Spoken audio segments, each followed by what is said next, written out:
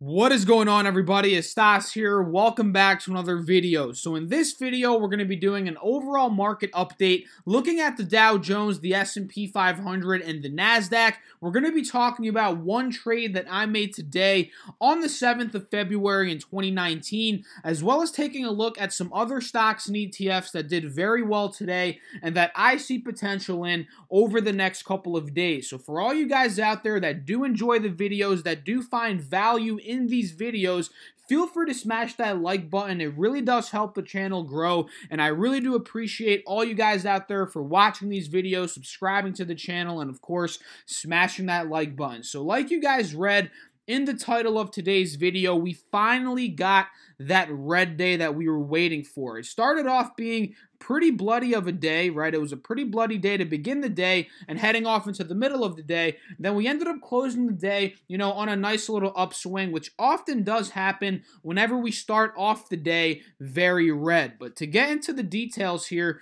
the SPX, also known as the S&P 500, the 500 largest U.S. traded companies, was down around 25 points, down around 0.94% at the close. The Dow Jones was down around 220 points, down around 0.87% at the close. And the NASDAQ here, guys, got hit the hardest, down around 1.25%, down around $87.75 at the close about 16 minutes ago from the time that I'm recording this video. So let's talk about the SPX very quickly before we do hop into these other indices here, and before we do talk about what I traded today. And for all you guys out there that did watch my video yesterday, I was talking about this resistance on the 1-year, 1-day chart for the SPX, and the video yesterday was titled, "Is the S&P 500 getting rejected?" And this is what I was talking about in yesterday's video,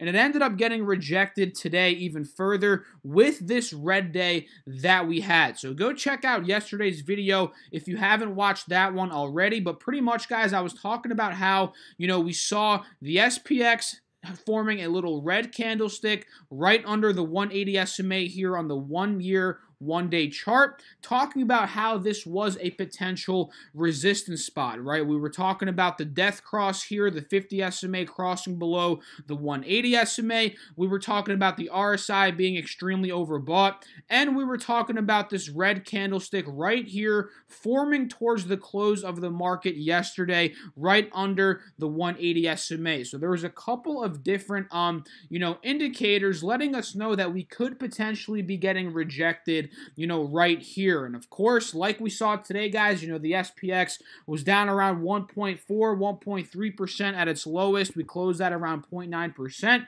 We officially did get rejected, by that resistance. So, just because we got rejected by that resistance, guys, that doesn't mean that we broke the downtrending pattern quite yet, because if we take a look a little bit closer here on some of the closer time frame charts, this one being the 90-day 2-hour, we can see, it's looking like the SPX is continuing that uptrend pattern towards the end of the market. Remember, like I said, we ended up opening the day pretty red. It got pretty bloody heading into the middle of the day. And then we started to see a bit of an upswing towards the middle of the day. And what did that upswing do? Well, that upswing held above that 180 SMA, or was it the 50 SMA? The 50 SMA on this 90-day 2-hour chart. So technically, guys, the SPX is still uptrending, although it did get rejected on that larger term time frame chart, that 1-year, 1-day, which is why I always tell you guys, and I do this myself, look at many different time frames. Look at all the time frames if you have to when you're doing your technical analysis, because we could be getting rejected on the 1-year, 1-day, which could signal, okay, we're downtrending. But if we're looking at some different time frames here, like the 90-day, we're going to see, okay, we're not quite yet downtrending. We're still holding this, support on the uptrend. uptrend, on the smaller time frame, chart. And it really does give us, it just gives us different stories when we take a look at different time frames, and it just gives us a better understanding, right, of, what's going on, in the overall stock index, ETF, future, whatever you're doing your analysis on. So why I deleted that? Well, just to show you guys that it's still holding that uptrend of higher highs, higher lows. And again, heading into the close, guys, we do see some green candlesticks forming on top of that 50 SMA, which could indicate, guys, we could be headed back up in terms of the SPX tomorrow, right? And that's not, what a lot of people want to see. A lot of people want to see more red to come, including myself here. I'm kind of bearish on the markets, but, right now we could potentially, push back up based on these technicals. But of course, it's always good. It's always wise to keep an eye on the futures, large cap stocks, pre-market hours to see whether or not we are breaking this resistance, or are we heading, or support rather, or are we bouncing above it and heading back up, so we can get a better idea of what we're going to be trading for that particular day. So guys, based on these technicals, we could be headed back up tomorrow. But again, stock trading is not all technicals. There are, some news, some fundamentals that do affect what we end up trading. So if there's some news that comes out tomorrow that pushes stocks lower, if we break that technical barrier tomorrow, that support, we could be headed back down for even more red in terms of the SPX. But this pullback, it really did bring the RSI level down a bit to a reasonable spot at around 50 points right here. So honestly, we could be going either way tomorrow, guys. Drop a comment down below. Let me know what you personally think about this. Are we going to continue to sell off? Are we going to be holding this 50 SMA here on the 90-day chart to continue the uptrend? Who knows, guys? What do you personally think? I personally think, judging off these technicals, that we could be headed back up tomorrow, right? But I could be wrong. Once we see these futures, once we see, these large caps pre-market hours, we'll get a better understanding, a better idea of, where we're going to be headed tomorrow. So, let's talk about the Dow. Very similar here with the SPX, guys. We're holding that 50 SMA here on the 90-day 2-hour chart, really still holding that uptrend of higher highs, higher lows in terms of the Dow Jones. On the 1 year, 1 day, we talked about how yesterday that we already saw this one break above the 180 SMA. This was not really a resistance because, like I just said, we broke above it. But now we're seeing a pullback and potentially seeing the 180 SMA acting as a support level right now, for the Dow Jones on this 1 year, 1 day chart. On the 180-day chart here, we do see a nice pullback from that resistance from a couple of weeks back at around 25,500. We're pulling back here to around 25,100 right now with a strong green candlestick, towards the end of the day, because like I said, guys, typically, not always, but typically when we do have a strong red day to begin the day, we do see something like this happen, meaning that we do see a bottoming out point maybe towards the middle of the day, maybe towards 4 or 5 hours into the market, and then we start to see some recovery heading into the close. This happens all the time. I would say about 70% of the time when we sell off heavily, in the beginning of the day, we end up seeing this, right? This pretty much happens a lot, guys. And, the fact that it did happen, that's holding it above this 50 SMA that we just talked about. And really, it could continue this pattern, guys, if we do end up, having a strong push in some large cap Dow stocks tomorrow, which could end up happening based on this technical analysis of the Dow. But remember, guys, it's not always about technicals. Some fundamentals do play a role here in terms of short-term trading. Don't just judge all your, all your trades, all your picks for stock trading, day trading, swing trading, just off technicals. You have to, dig into the news, dig into the company sometimes to get a better understanding. And of course, during earnings season, right, you got to be aware of what companies are reporting earnings, because if you're just blindly trading stocks, let's say you were trading EA Sports, for example, right? Or EA, it's not EA Sports, EA Arts, what am I saying?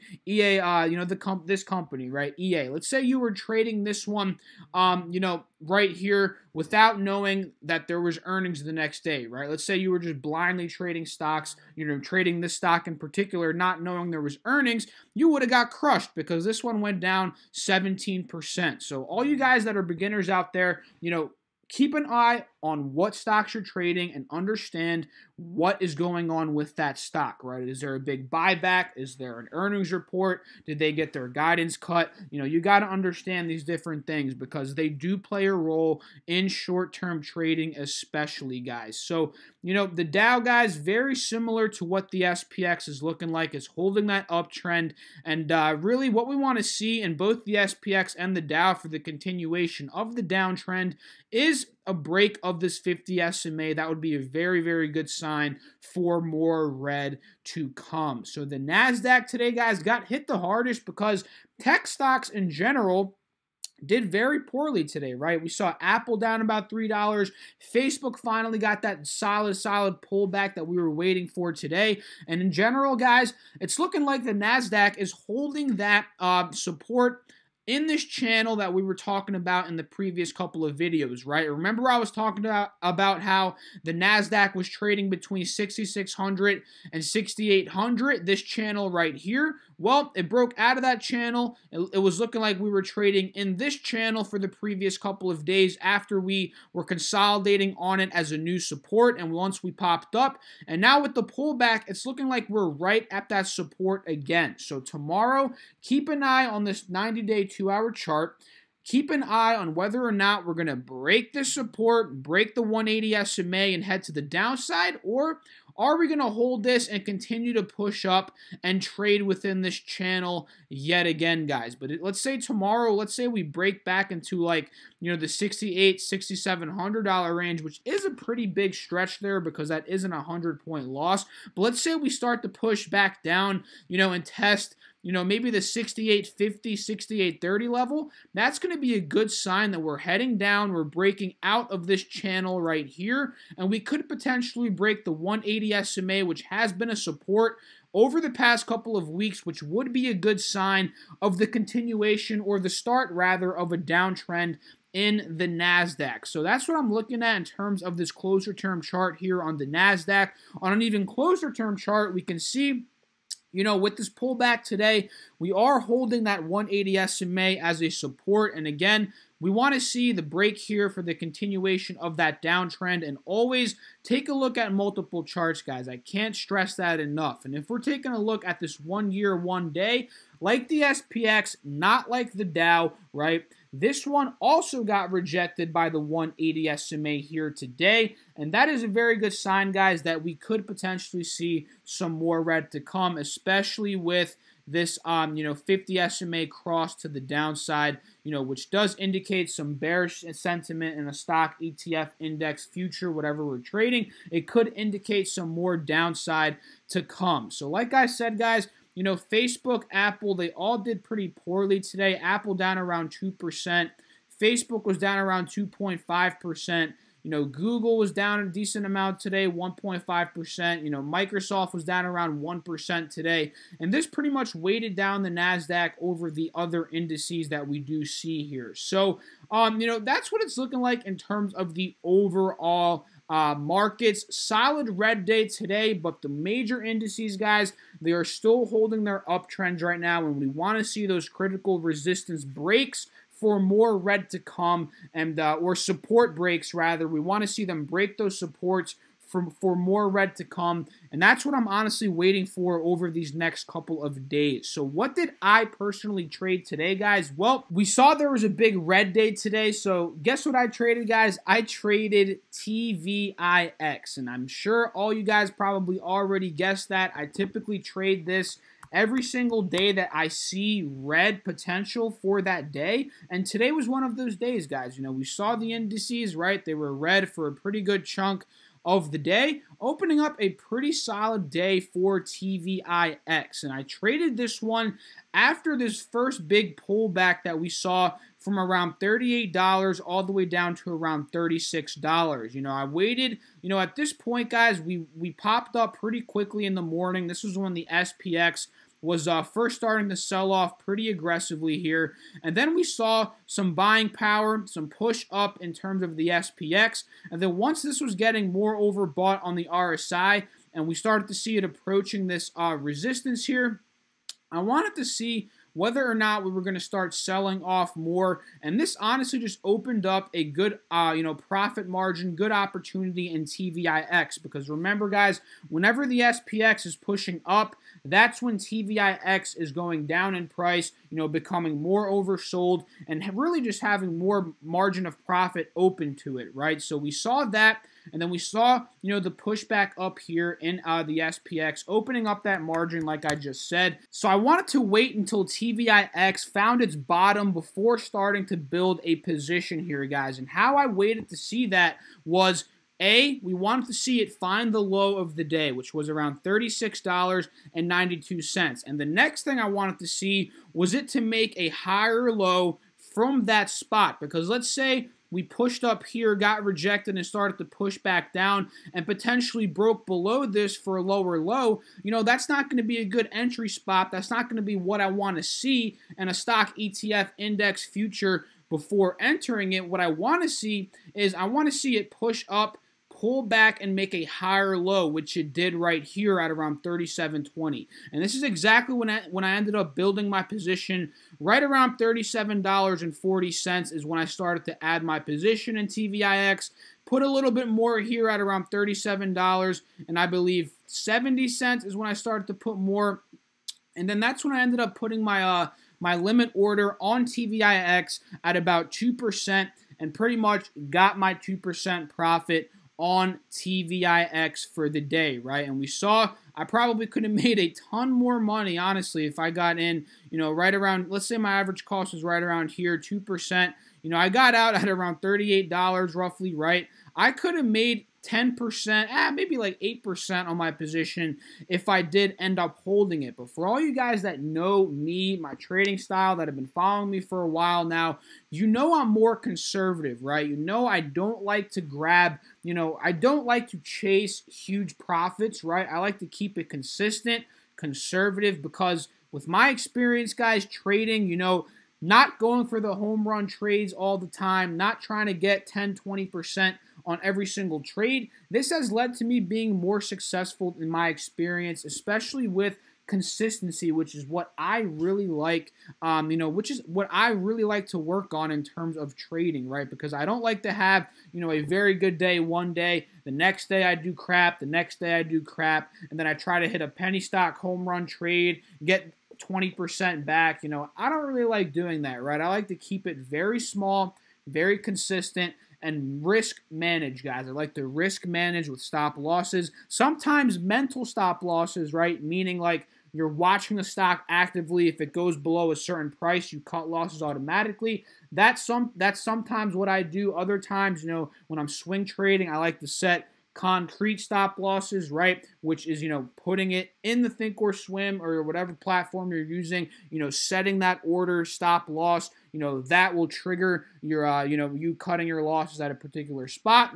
There's many ways that you can do this. Mental stop losses, I would say they're more for, advanced people that have discipline, right? Because a lot of people would just be looking at it and they're like, no, it's going to come back. It's going to come back. And then they end up losing like 10%, right? So with a mental stop loss, you got to really have that discipline to cut those losses, while you're actively watching the stock at a particular price that that you're disciplined enough to cut at, right? So that's pretty much the idea there and what I did today in terms of TVIX. And now I have a couple tickers here on my phone that I do want to talk about. And the first one, guys, I know you're going to laugh at this one, is Chipotle, guys. Chipotle, ticker symbol CMG. And we have a joke in the Discord group chat that I pump up Chipotle stock because, I eat Chipotle a lot. And hey, maybe I am pumping up the stock, right? Maybe I am pumping up the stock, but we saw they just reported their earnings yesterday, I believe, right? And I didn't really look too deep into their earnings because I'm not a shareholder of Chipotle. I'm really not interested in becoming a shareholder. I just really like their food, to be completely honest. But I figured for the sake of this video, we'll talk about very briefly what they reported in terms of their earnings, and we'll take a look at the stock in terms of technicals, right? So here, Chipotle, guys, they had an extremely good earnings report. Clearly, the stock reacted well to it. It's up around 12% here. at the close of the market. We saw EPS on Chipotle at $1.72 per share versus $1.37 expected by analysts. So pretty solid beat there. In terms of their revenue, guys, which again was a beat, they reported $1.23 billion in revenue versus $1.19 expected, and their same-store sales growth, which is pretty impressive, was a 6.1% growth versus 4.49% growth expected. And if you look at, Chipotle stock in the long run, it's been on a roller coaster ride, guys. We were talking about this earlier in the chat. Chipotle stock back in 2009 after the Great Recession was $36 a share. 10 years later, roughly, or like 7 years later, it's nearly $800 per share back in 2015. And then for all you guys that have been paying attention to Chipotle stock, I have been over the past couple of years. They had some problems, including some recalls, E. coli back, 3, 4, 5 years ago. And the stock went from $7.50 all the way back down to $2.69. So it lost like 60-70% of its value. And from there, it's been doing very well over the past year. Now it's back almost to $600, guys. So let me know down below, are any of you Chipotle Mexican Grill shareholders? I honestly don't know too many people that are shareholders of Chipotle, right? If you're a shareholder, drop a comment down below. Let me know. You're doing pretty well right now if you did end up building a position 2-3 years ago. So that's what I wanted to talk about today, guys. Pretty funny there, the joke in the chat that I pump up the stock. That makes me laugh every time someone says that. But, we obviously talked about TVIX. If we do end up selling off tomorrow even more, if we do break those supports on those charts that we talked about in the beginning of this video, TVIX could do very, very well tomorrow. And we do notice it's at a support right now at around $35. That's a pretty good sign that, TVIX could be at a reversal spot right now. So keep an eye on this one, especially if it breaks the 50 SMA tomorrow. Another one I wanted to talk about that did very well today was DGAZ. Ticker symbol DGAZ. Yet again, another double-digit percentage day for DGAZ. And this was really because natural gas, which is the future it trades based upon, gapped down from around 368 down to around 355. So it gapped down another 10 cents roughly. And that really just popped up DGAZ another 10%. So the fact that we pushed to another lower low now in terms of natural gas. It's going to be really interesting to see. Are we going to continue this downtrend? Are we slowly going to start to push back up, get some more momentum to the upside in terms of natural gas, which would give you guys a very good opportunity, for some profit? What do you guys think? Drop a comment down below. Me personally, I haven't honestly been trading UGAZ and DGAZ very much recently at all, to be completely honest, because they're kind of hard to predict, right? Who knows, tomorrow we can wake up and see it gapped up to 290, right? We see these crazy things happen, which is why I don't really like holding ETFs overnight at all, especially the UGAZ DGAZ combo, because I couldn't tell you how many times this has happened, and we can see it just from the chart, right? Take a look at all these gaps right here. This is literally an overnight gap up. So let's say, for an example,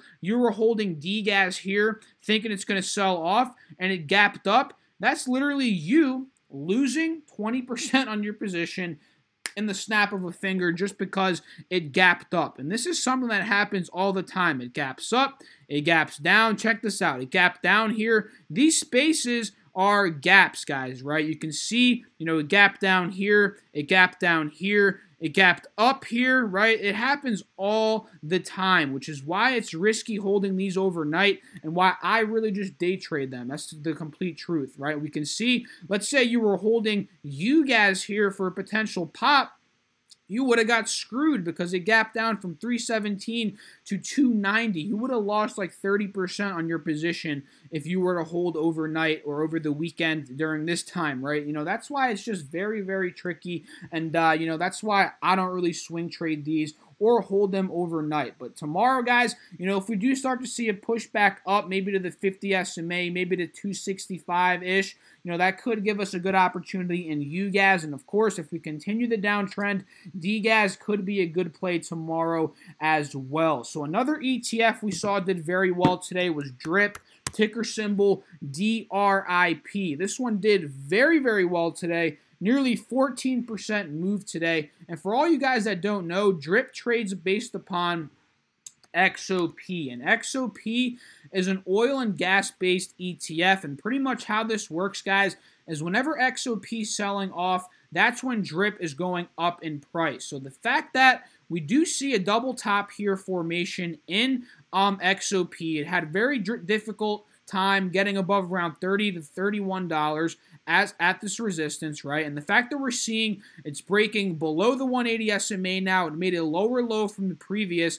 This could be the start of a very big sell-off in XOP, which could open up a massive margin of profit on DRIP over these next couple of weeks. So I'm watching DRIP, guys, very closely. And if this does continue to downtrend, I do see a very good opportunity tomorrow in DRIP as a potential day trade. But there's always a chance, since it did gap down pretty big today, that we do see some pushback up tomorrow. So in the short term, I'm talking like 1-2 days, you know, Gush could be, which is the inverse to DRIP, Gush could be a good recovery play before we do potentially end up selling off more in XOP, which obviously would make DRIP the better play there. So some other stocks we saw downtrend, or really just continue their downtrend, and one that I was talking about in the previous couple of videos was AT&T, ticker symbol T. This one went down to actually $28 today.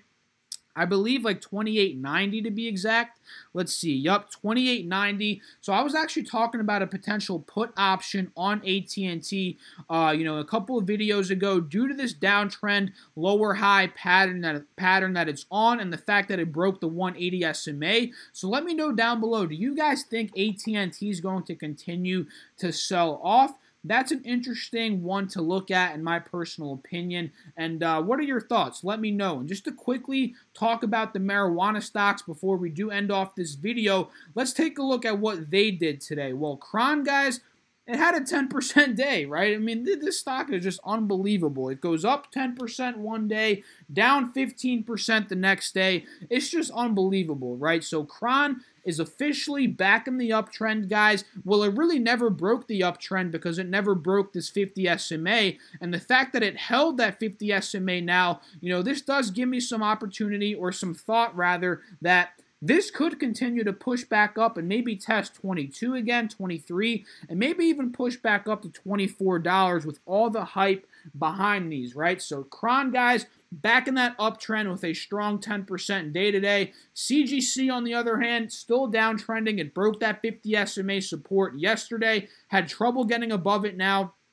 as a new resistance level. Had a decent day, up around 1%. That's really honestly a bad day in terms of the marijuana stocks. If you're up only 1%, like, that's crap compared to what Cron's been doing, right? So, you know, 1% in marijuana stocks, that's a bad day. That's a very, very like unexciting day, or non-exciting, however you pronounce it, however you say that. But you know, excuse my grammar, guys. So what do you guys think? Do you think CGC and Cron do have potential to continue the uptrend, or, you know, get back into some green territory over these next couple of days? I would love to know. So drop a comment down below. Let me know what you guys ended up trading today. Thank you all for watching these videos. Subscribe to the channel if you're new. Turn on that notification bell if you want to be notified every time that I do make a video. I'll catch you all in the next video. Peace out.